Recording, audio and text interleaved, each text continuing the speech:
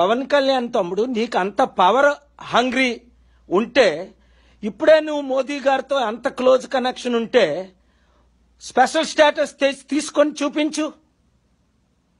ఎందుకు నీ పనులేయో నీ డ్యాన్స్లేయో నువ్వు వేసుకోవచ్చు కదా. మరలా మా కాపులకు, దళితులకు, గిరిజనులకు, బడుగు బలహీన వర్గాలకు, ఈ రైతులకు, ఈ నిరుద్యోగులకు మరలా ఎందుకు వాళ్ళని మిస్గైడ్ చేస్తావు? ప్రజలు నిన్ను కోరుకోలేదు తెలుసు. నేనంటే ఎలక్షన్కి 3 వారాలు 3 నెలల ముందు వచ్చా. నువ్వు 2008 నుంచి మీ అన్నయ్య పార్టీ నుంచి నువ్వు యాక్టివ్గా 10-15 సంవత్సరాలు పనిచేస్తున్నావే పొలిటికల్గా, అప్పుడు యూత్ ప్రెసిడెంట్గా ఉండి. ప్రజలు గమనిస్తున్నారు ఇవన్నీని.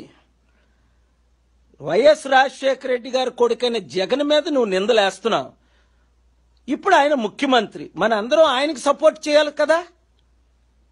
ఆయన అపోజ్ చేసినందువల్ల పోనీ అపోజ్ చేసి నువ్వు బీజేపీ నుంచి స్పెషల్ స్టేటస్ తీసుకొస్తే ప్రజలు అప్రిషియేట్ చేస్తారు.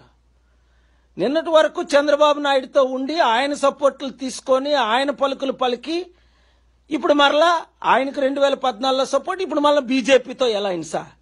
మీ అన్నయ్యకున్న 18% 2009లో, కాంగ్రెస్ పార్టీకున్న 40-50%, దాదాపు 58% వారు 2009లో కాంగ్రెస్కి, ప్రజారాజ్యంకి. మరి 2014లో పోటీ చేస్తే కాంగ్రెస్కు 1%, మీ అన్నయ్య 18% ఏమైంది? మొత్తం అంతా కలిపి 2% రాలేదే. ఇప్పుడు నువ్వును బీజేపీకి ఉన్న 1%, నీకు నీ 4 పార్టీలకు ఉన్న 5% కలిపితే ఇప్పుడు కమ్యూనిస్టులకు హ్యాండ్ ఇచ్చేసావు. నీకు మళ్ళీ ఎంత పర్సెంట్ ఓట్లు వస్తాయి అనుకుంటున్నారు 2024లో? నువ్వేమైనా ఇన్వెస్ట్మెంట్ తేగలవా? డ్యాన్సులు వేస్తే ఇన్వెస్ట్మెంట్ వస్తుందా? డ్రామాలు ఆడితే ఇన్వెస్ట్మెంట్ వస్తుందా? ప్రజలు మూర్ఖులు కారు, ప్రజలు తెలివైన వారు గనుకే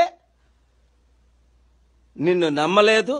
ఇప్పుడు నీ ట్రూ డాక్ట్రిన్, నీ నిజమైన కళ రూపం బయటకు వచ్చింది.